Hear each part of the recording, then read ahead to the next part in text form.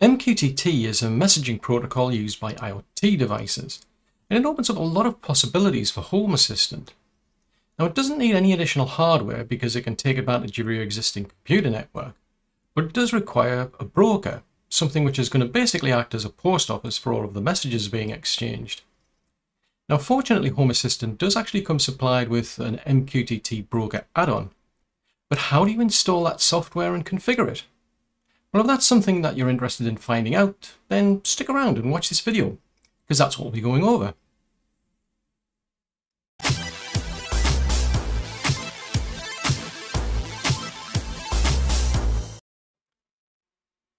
Now, the first thing to do is to install the MQTT Broker add-on.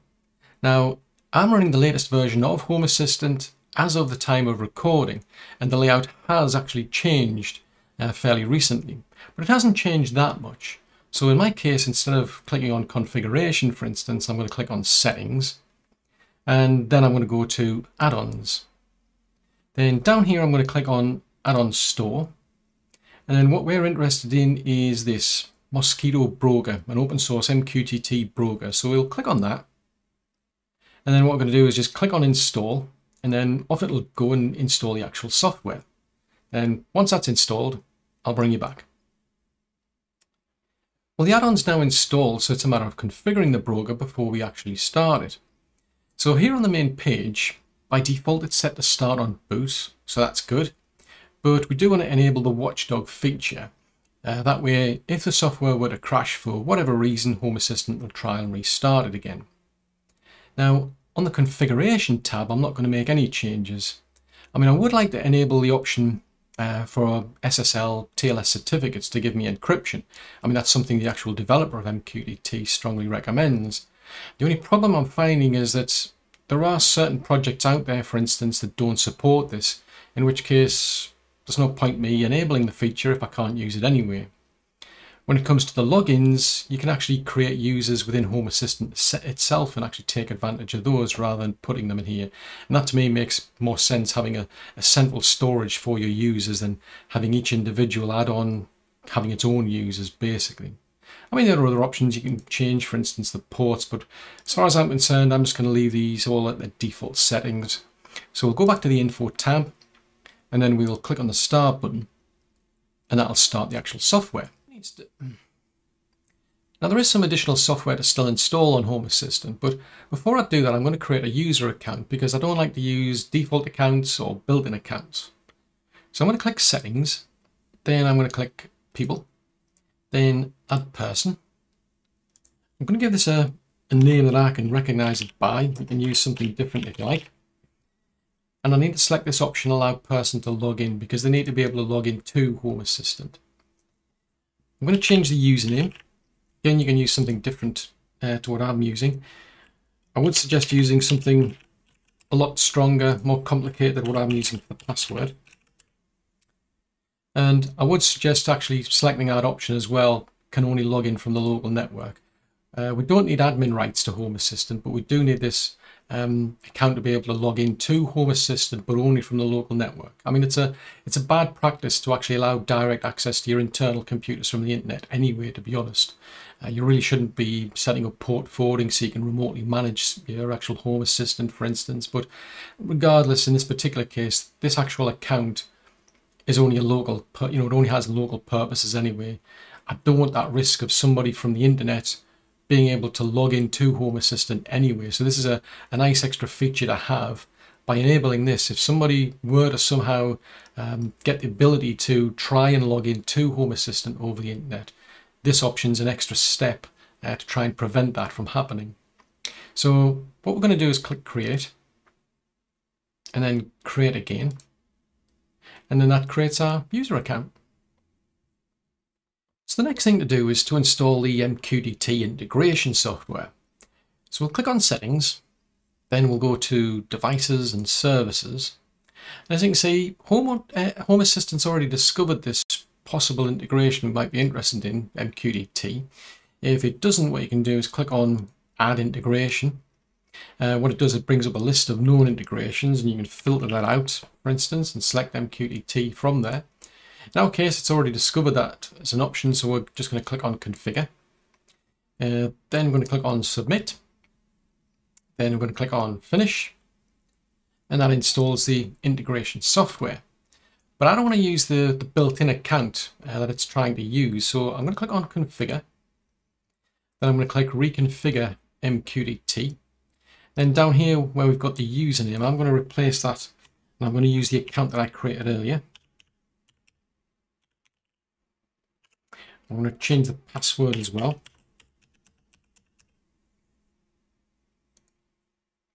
Now, we do have options for things like QoS. In a reliable network, so far I haven't really encountered any particular issues. Normally QoS is when there are problems, but in my case I haven't really experienced any issues to really justify using QoS yet. So at this stage I'm just leaving the settings as the defaults of 0. So I'm going to click on Submit. Then I'm going to click on Finish. Then the last thing I'm going to do is go back to Settings, Add-ons. I'm going to select the Mosquitto Broker because I want to restart this service. So I'll click Restart and that restarts it. So that basically gets all of the software installed that we need for Home Assistant. And then we can start using devices to connect into that MQTT Broker. Now, one last thing that I like to do is to create a separate user account for the actual devices that are going to connect to this broker. So to do that, we're going to go to Settings, then to People. Then we'll click on Add Person. So in this case, I'm going to call this one MQTT Client, for example. We'll click on Allow Person to log in because they do need to be able to log into Home Assistant. I'm just going to change that username and we'll provide it with a password. And I'm going to select this option, can only log in from the local network for the same reasons as before. So then we'll click Create and then Create again. So the idea is that whenever we set up a device that needs to talk to the MQTT Broker, we'll be using the credentials from that account. Now, the best security practice is to actually have a completely separate username and password for every single device that's out there. But when we're talking about IoT devices, I think that's getting a bit impractical. So that's the reason I've got two accounts. One's specifically for Home Assistant to be able to connect in, and one's for the actual devices themselves. Now, if you're going to be using MQTT, then there is one piece of software that I would recommend you download and install, and that's this MQTT-Explorer by Thomas Nordquist. So that's the URL, although I'll include it in the description as well. Very easy to install, and as you can see, it supports quite a few different platforms. So download the actual version that's suitable for your computer, install that, and then you'll be able to connect into the actual MQTT broker that we've created. So I've already downloaded that for this Linux computer. So I'm just going to go to the application. I've already set up a connection, but you just basically click the plus sign here, then you fill in the details. So I've called this HA broker. I've disabled the option to validate the certificate, which is enabled by default because the actual broker comes with its own self-signed certificate, and we don't want to be trying to validate that because it's not going to work anyway. So unless you've changed that, then you do want to disable this feature. The protocol, it's set to MQTT by default, so I don't need to change that. In here where it's got host, I either give it the FQDN or the IP address, so it depends on what your network supports, whether you've got a DNS server or not. The port by default is set to 1883. I mean, there is an option for encryption, but like I was saying earlier, I know there are systems out there that don't support anyway, so I haven't enabled that option, and so I'm just going to stick with a normal unencrypted session on port 1883. Then we've got our username and password to log into the broker with. Now, I've actually created a completely different user account for this demonstration. I just want to show how you can actually set up an actual client as an example, but I've had to create a separate account simply because this computer is a management computer and it's on a different network. And that means if I try to connect in as MQTT client, I'll get refused access because we're on a different network, and that account does not allow connections from outside of the network. It's really intended for smart devices that are in the same network as Home Assistant, hence why it's refusing me access. So in this case, I've created this user account here. It doesn't have those same restrictions. So I can just click on connect and it'll then connect into the actual broker. Now, there isn't any devices here that are posting information, so I can't show that, but at least what I can show you is how to actually set up a device, the sort of information you need to give it. But in this case, it's just a simple walkthrough where it's kind of similar to Windows Explorer. just like you would open up folders to get access into subfolders and dig deeper. You just do the same here, just clicking on these little arrows to find more and more information. But the good thing about this is it's very, very useful for troubleshooting, but also finding information, the sort of information the actual devices are actually going to be posting to the broker. So for example, with ES Presence, that posts information about the sort of devices that it discovers, and you can find that information from the broker, so you don't necessarily have to connect into the actual base station itself. You can get that through Explorer, for instance. So very useful piece of software, and that's why I recommend you do download and install it. Well, thanks for making it to the end of this video. I really do hope you found it useful.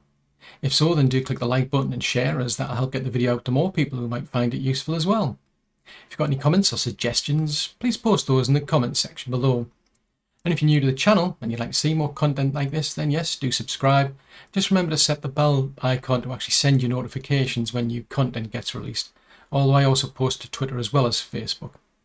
If you'd like to help the channel and support it, you can actually make contributions through PayPal and Buy Me a Coffee. I've also got links to Patreon, and there's also the join membership option for YouTube itself. Patreon and YouTube members do have the option to actually benefit from early access as well. But above all, many thanks for watching this video. I'll see you in the next one.